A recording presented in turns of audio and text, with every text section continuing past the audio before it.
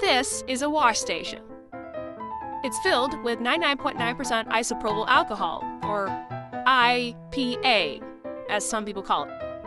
And in here is a bunch of resin that's been washed off of old figures. And when you expose it to light, it turns into shapes and designs and cool things. But it does get dirty, meaning that the amount of resin in there just gets too high. And eventually you have to clean it out. Want to see what happens when you expose it to light? This is the resin coagulating in the alcohol solution. It's just all the resin clumping together that's floating in there and becoming solid. And then we can kind of skim that stuff out later. I thought you'd like to see it because it was really interesting, but it's supposed to have fumes?